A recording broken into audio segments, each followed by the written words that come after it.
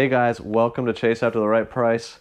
My name is Chase, and today I'm doing a massive trade for some beautiful video games, the most amazing comic book I've ever seen, among other things. So let's do it.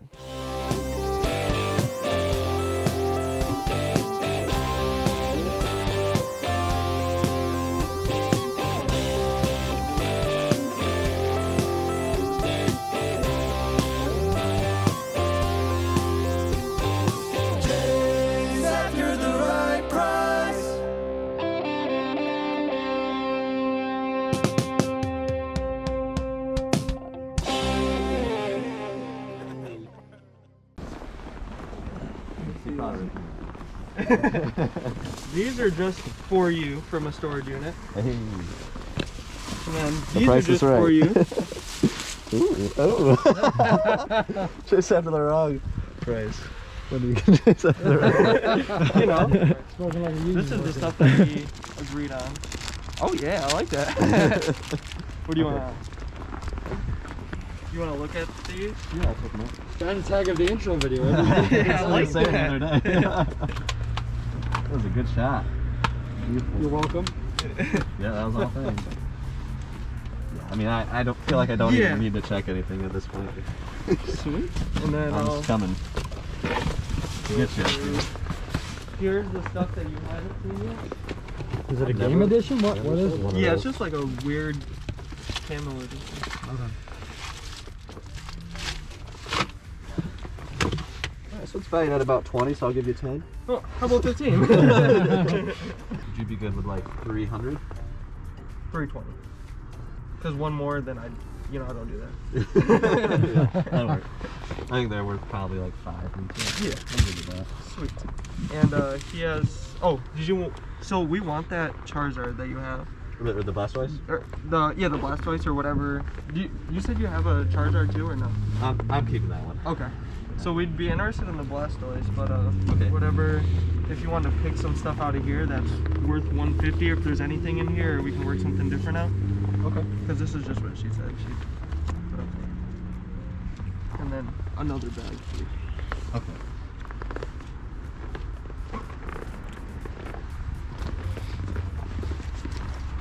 Here. All right, so I am now back from visiting Michael. Shout out to Michael.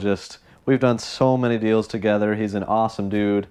And this time, he wanted some silver coins. He just kind of asked if I had any silver or gold, and I did, which he has now. So I had some silver quarters, halves, dollars, and basically he gave me the value where if they were 99% silver, which they're actually 90% silver. So he took care of me in that aspect.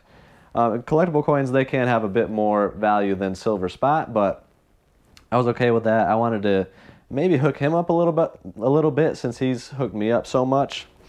But I'm still really happy with what I got. Basically, he went through some video games.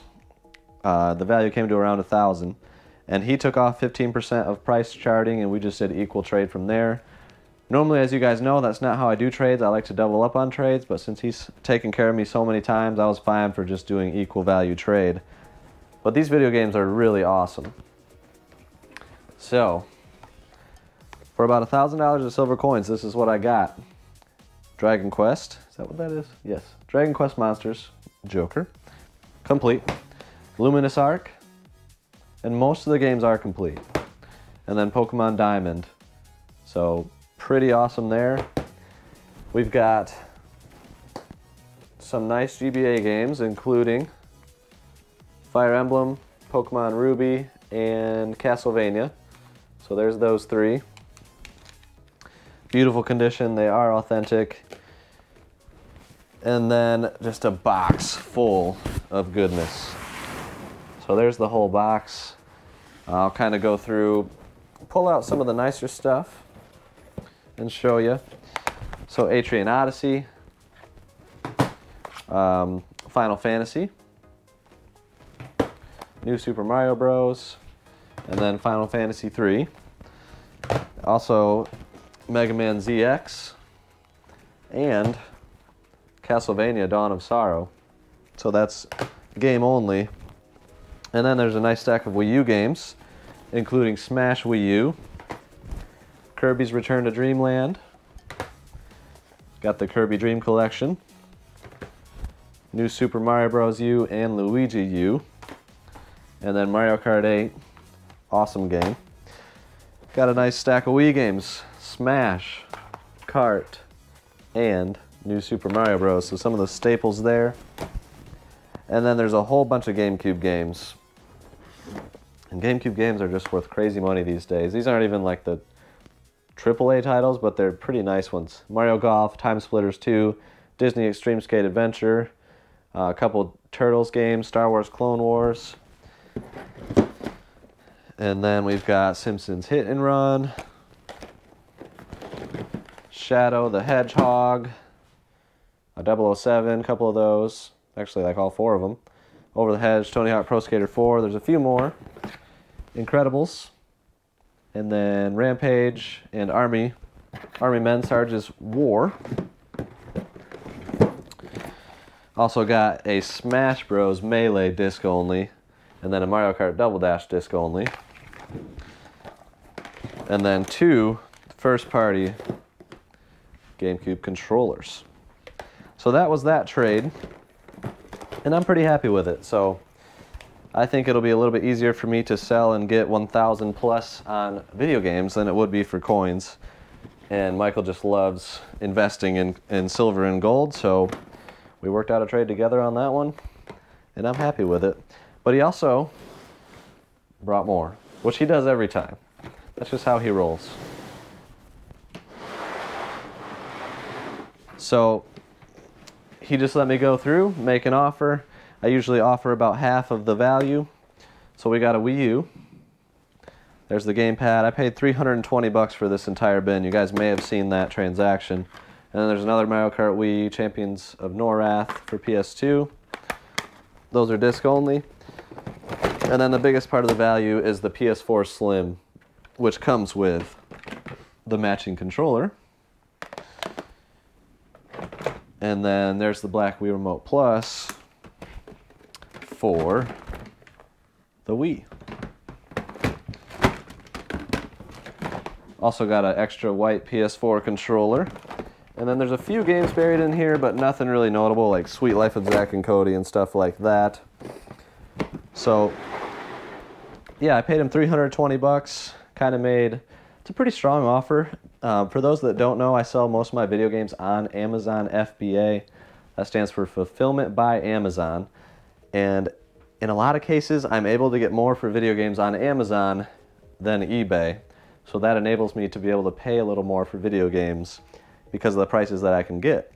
And I think people are willing to pay more on Amazon because there's just a higher expectation of service, easier returns if something is wrong, and they just kind of take care of you a lot better than eBay. At least that's what people believe. So those are some of the reasons, but Brother Dave does a good job cleaning the video games as well and testing, and we make sure everything is good to go. So my profile on Amazon is pretty strong with good feedback ratings, so I think that's a big part of the reason I'm able to get more, but I'm happy with that transaction for $320.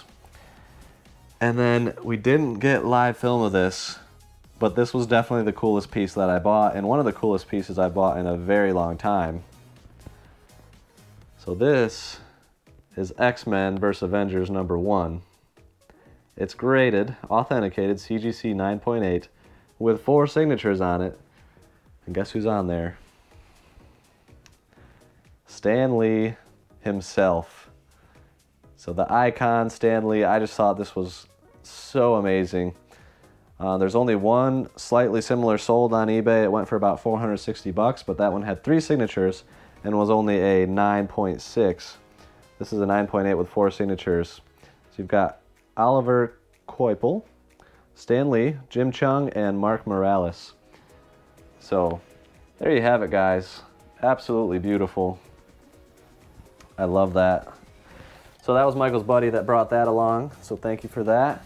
And then Michael also threw in a whole stack of sports cards, Yu-Gi-Oh cards, just kind of stuff to literally support the mutual fund, or mutual flip.